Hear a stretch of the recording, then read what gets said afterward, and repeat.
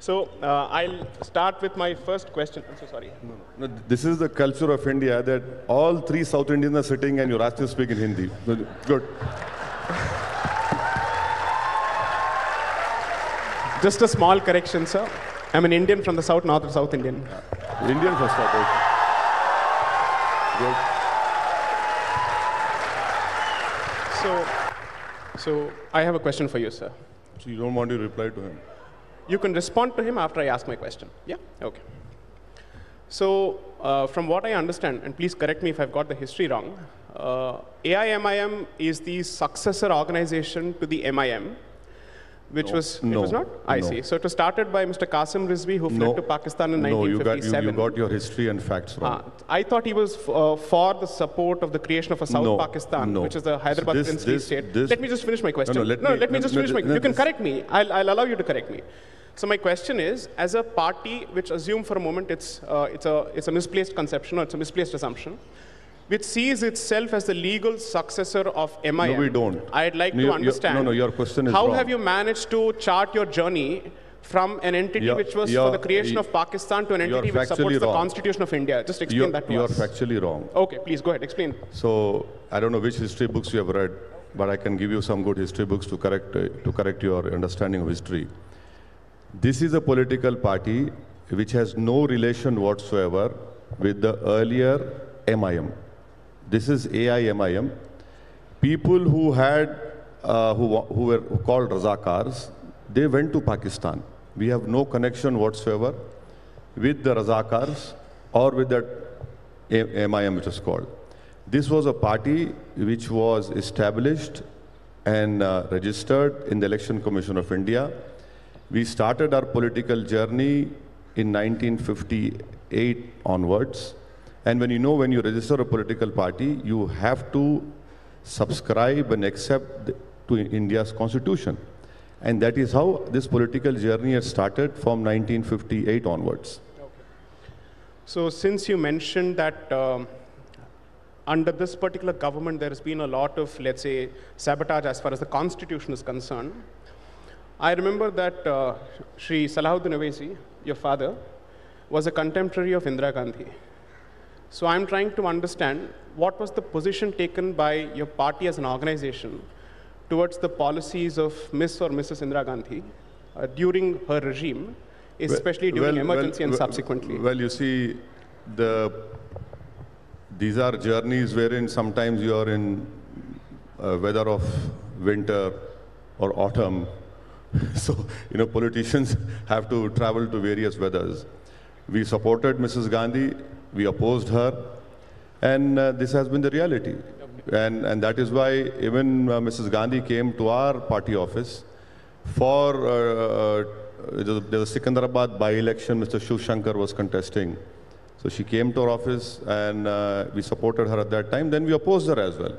And now I am a bitter opponent of Congress. And that is why I carry this baggage of being B team, C team, I don't know which team it is. So this is what politics continues. I see. You wanted to respond to Dr. Swami's point. Okay, now to respond to Dr. Swami's point about calling Constitution a Hindu Shastra, right? Hindu Rashtra. He says it validates the concept of Hindu Rashtra. Hindu Rashtra. Yes. For me, the Constitution is not a religious book. It is not even a piece of literature.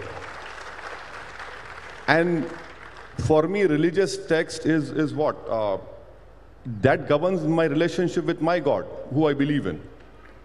Constitution, that is not the case with the Constitution. The Constitution is a legal text which says that India has no religion. India has no religion. India celebrates all the religions. In fact, India even celebrates people who don't believe in God. So on that point, Mr. Swami is wrong. Secondly, Mr. Swami read from the Constitution. He is reading some directive principles. What is the word he used? The state shall endeavor. Now, as a legal student, I am not a legal luminary, Mr. Swami. He is a rightful successor of Lord Denning. I can say that. So the word shall and word may means is mandatory. The word shall is not mandatory. It's the other way around. Other way around. Okay. No, it's the other way around. Let me Plain English tells me it's the other way around. Let me come. Endeavor. Now, endeavor, when it comes to endeavor, what has, is it compulsory in the government? No. And when you talk about, sir, when you talk about that cow slaughter, you read earlier, can I just pass me that? Let 1 minute. I could have got it there. See, when it comes to cow slaughter, what it is under directive principle of Organization of Agriculture and Animal Husbandry. Organization of Agriculture and Animal Husbandry, so where is the question of acceding to the Hindu religion over here? And please remember then when Constitution was being made, Shama Prasad Mukherjee was there. And then Mr. Swami talks about directive principles, he talked about Uniform Civil Code. Let me read 51B. To cherish and follow the noble ideals which inspired our national struggle for freedom. He is against protest. How did we get our freedom had we not protested? And didn't Ms. Swami's party protest with Anna Hazare? You did protest. You did protest. I mean, not you in person. You don't come out on roads, you go to courts. Yes. But there was a protest. There was a protest. And then you talk about directive principles, sir. Yeah. You know, for Uniform Civil Code, what will be the Uniform Civil Code? Please tell me. Can you reconcile the Daya Bhaga and Mitakshara school of thought? Can you ensure that the Hindu undivided family tax rebates are given to every religion? Isn't that contradicting right to equality? And moreover, sir, you are an economist. Please tell me, sir, I want one answer from you. This present government, how much allocation has been made for protection of cow? May I? Yeah, please. Go ahead. Shall I speak in Hindi now? Or? Sure. Absolutely, please. No compulsion.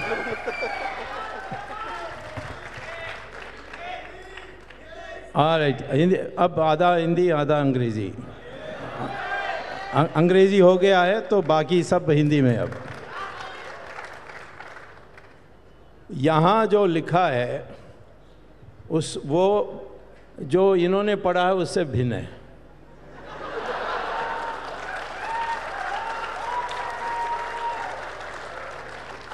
इसमें लिखा है जहाँ तक गौ हत्या पर प्रतिबंध के सवाल पर shall in particular take steps for preserving and improving the breed, okay, no problem, and prohibiting the slaughter of, not strive to prohibit, or strive to, prohibiting the slaughter of cows and calves and drought cattle. So, let me finish. No, you complete, sir. Second, you say this is not a religious document, but it's a secular document, and we believe, and what the Constitution says that all religions are equal. As a Muslim, do you agree that Hinduism can lead to God as much and as efficiently as Islam? I agree. Can I answer on you on that? I started my initial remarks by saying that India has no religion.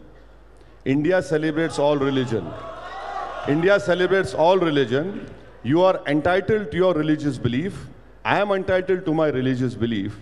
And no one can interfere in your practice of your religion, neither in my practice of religion. But that doesn't answer his question. No, I am answering his question. Please. That is his belief. I agree to his belief. My belief is different. He has to agree to my belief. Yes. That is what I'm telling you. This is the beauty of our Constitution, that you cannot superimpose my views or my views on him. No, I think the question is whether one belief undermines or comes in the way of the other. No, so let's not not at all. Not at all. Not at all. Yes. Not at all. Everyone is entitled to their beliefs. Okay. Please go ahead with your beliefs. Do not superimpose and make this country a Hindu Rashtra.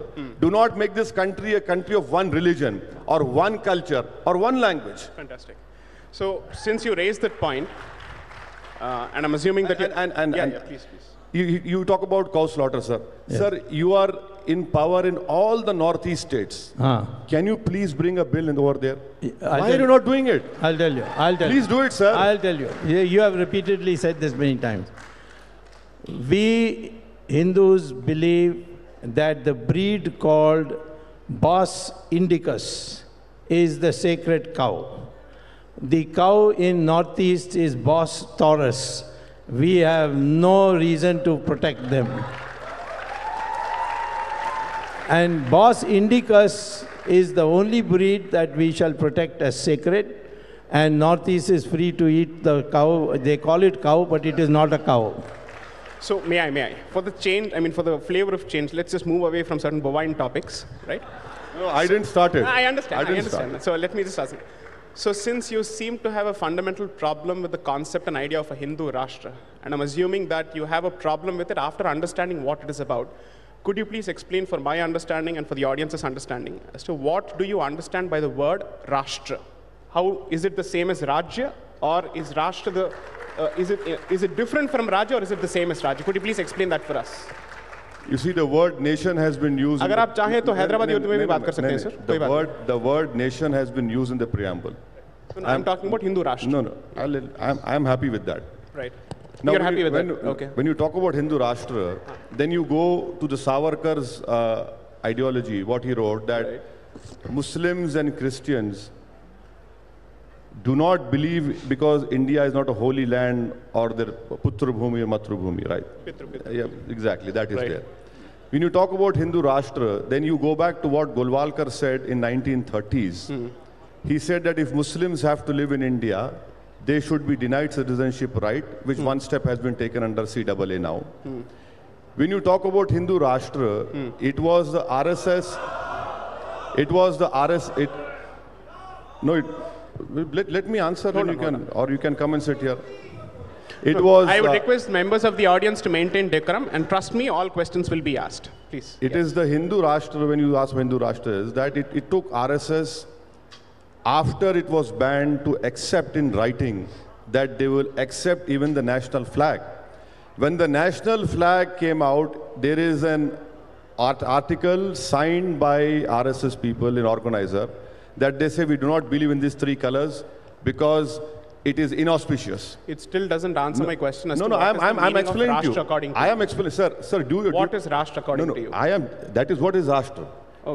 To change India's diversity, to change India's pluralism, and to make it a nation of one religion, wherein one religion has domination, to change the basic structure of the constitution. That's it. May I? Please. Do you agree that in English there's a distinction between nation and country? I am speaking about in the Indian context. No, I am speaking about Indian context. Very straightforward question. No, I am straightforward giving an answer. There's a distinction between nation and country? I am giving you a straightforward answer in relation to India. Right. I am giving you that answer. I am not concerned about what Her Majesty the Queen does. Fine. So let me ask this question. When it comes to interpretation of non-Hindu religions in India under law or in any of the Islamic seminaries, which book which traces its origins to India is relied upon for interpretation of either Islamic law or Christian canon law? I'm trying to ask myself this simple question, since you're saying... No, please explain to me आपके लिए और थोड़ा मैं simple कर देता हूँ. कर दीजिए. जब आप फतवा जारी करते हैं, and I'm using the word fatwa as a legal finding, a judicial finding, not in the negative sense. Okay?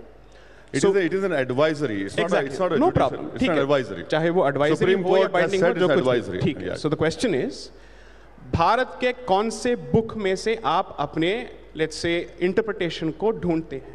My point is, everything that relates to Islam necessarily comes from a book and commentaries which do not originate in India. Would that be a correct statement to make? You're absolutely wrong. Oh, please tell me. You don't know. Sahih al-Bukhari was authored in India. Do you know Fatwa Alamgiri? Go ahead, Fatwa Alamgiri? Oh, so you use Fatwa Alamgiri to actually... Listen to me. Where was Fatwa Alamgiri written? No. The question is, when you issue a fatwa, do you use the Quran or what are you using? Are you debating with me or an anchor? I am asking you want to debate with me? I'll answer. I am asking you a straightforward question. I am answering you in a straightforward way. Please listen to me. You have. Should I rephrase the question for you to understand I have better? Understood. I understood where you're coming from. Answer, please. Do you believe that the Islamic law is only Quran and Sunnah? No. You're absolutely wrong. Go ahead, please explain. No, it is not. Right. It is Quran, it is Sunnah, right. It is the judicial or the fatwas given. It is Sunnah is Hadith only. Hadith only. Then you have schools of thought. Right. Hanafi, Shafi'i, Maliki, Fiqh. Right. Then you have Fatwa Alamgiri. There are so many books. So these schools of thought, what is the basis of the schools of thought? Is the simple question. every religion, every school of thought. Right. Basically, Has the audience understood the question? Okay, great. No, listen. Yes, please. Fantastic. Right. Majority of Indian Muslims are Hanafis. Okay. We follow Fatwa Alamgiri. Okay. And that protection, where it comes from? Article 26. Okay. Isn't it? And what is the basis of Fatwa Alamgiri? Fatwa Alamgiri is the opinion of the Islamic scholars who were born in India. Based on what? Based on Quran and Sunnah. Thank you. And also advice. Thank you. Listen, no. If you don't find an answer in Quran and Sunnah, then that is what the scholars give their opinion. Right. Okay. So, please.